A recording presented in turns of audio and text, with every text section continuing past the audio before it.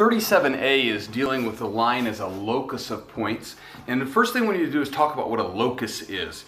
A locus is once again another word we've derived from the Greeks, and it really means, I could define a circle that way, the locus of points that are a certain distance from a point. That would be a circle. Or I could say a locus is the set of points between two other, or the set of all the individual points between two other points and extending in both directions. So locus just means the set of numbers we're talking about.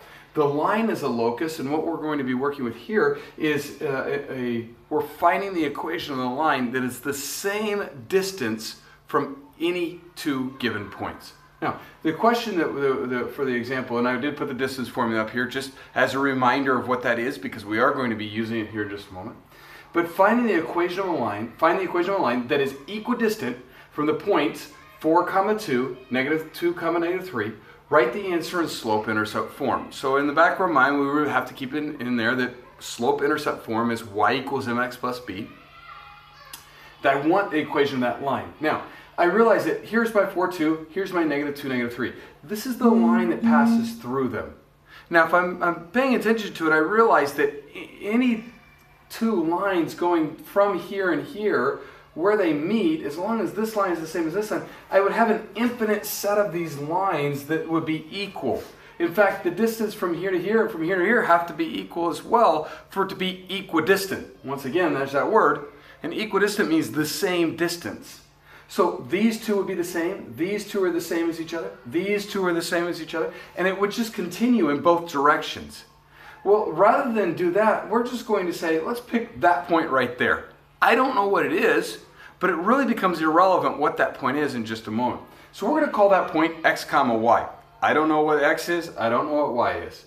But if I could find out what the distance of this line is and the distance of this line, I would have an equation that would tell me how far away they were. And once again, not a real distance, because it doesn't really matter, because there's an infinite number of answers. Well, an infinite number of answers going in a straight line sounds like the equation of a line, which is good because they asked for an equation of a line in the problem. Now, so I remember what I'm going to be doing. I'm going to say, hey, the distance from this point to this one is the same as the distance from this point to this one. So I'm going to put that up there. The distance from 4, 2, there it goes, to x, y, equals the distance from -2, -3 to x, y. So I know that these two distances are the same. Then I look at it and say, well, if I only had a formula for dealing with the distance between any two given points. But wait, I do. The distance formula. So I say distance equals x2, there we go, -4 squared, plus y2 -2 squared. We've been dealing with the distance formula and finding the distance between 2 points. We've always just had the 2 points given to us. This one we're going to leave a variable in it. I go ahead and work that out. Well, x minus 4 squared is the same as x minus 4 times x minus 4. And y minus 2 squared is y minus 2, y minus 2. If you can do it in your head and you can skip down to the bottom, that's great. If you need to, go ahead and use either FOIL or left to right method. X times x is x squared. X times 4 is -4x.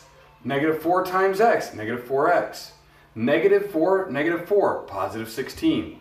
I move over to my y's. Y times y, y squared. Y times -2, -2y. -2 times y, -2y. -2 times -2, positive 4. I start adding some like terms here. -4 is -8.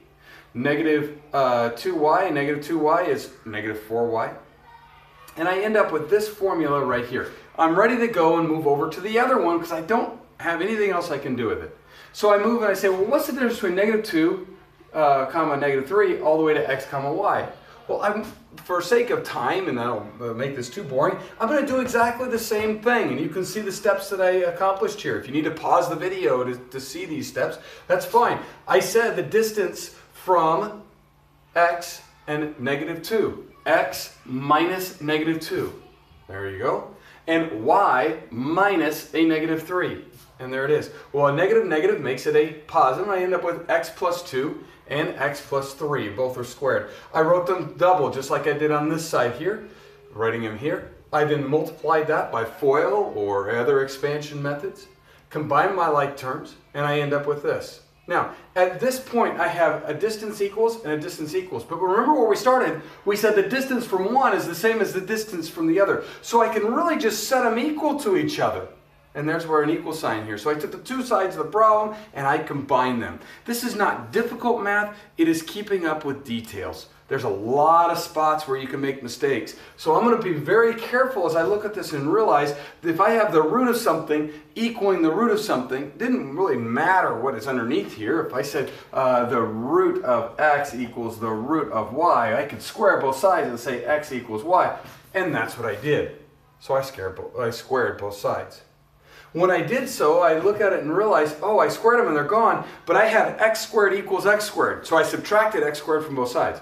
I have y squared equaling y squared. I subtracted them, and I'm left with just these terms, which is good because then I don't have to factor. I've got a linear equation.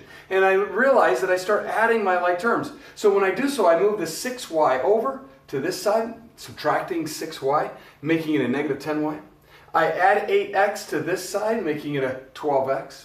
And then I also move the 20 over to here by subtracting 20 from both sides and leaving a negative 7. I'm almost in y equals format, not quite y intercept yet. So I'm going to go ahead and divide both sides by negative 10. When I do so, I get negative 12 over 10 and a positive 7 over 10. A negative and a negative, there's my positive. My 12 and 10 reduces to 6 and 5. My 7 and 10 stay the same. Now, is this a logical answer? Y equals negative 6/5 of x plus 7 over 10. Well, 7 over 10 is less than 1. I've got a big fat line right here, but if it wasn't so overly fat, that's about 7/10. That looks good for my y-intercept. And is it a negative slope going down 6 for every 5 in the run? And that, I would say, yeah, that is. And this is the equation of the line here. And that line is equidistant from these 2 points, this one here and this one here.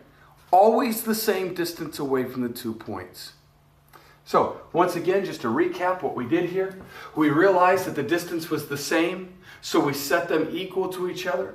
We found the distance from the one point to our unknown, then from our other point to the unknown on both sides. We set them equal to each other because that's where we started.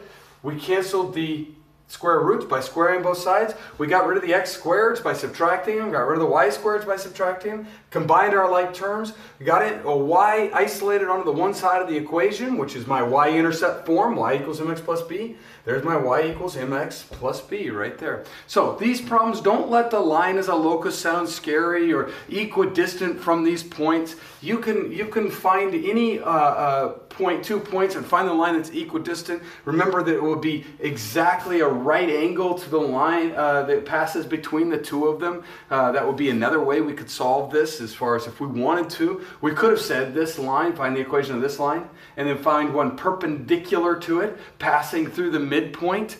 It would have given us the same answer. I think it would have been a few more steps, but also there's always more than one way to do something in algebra.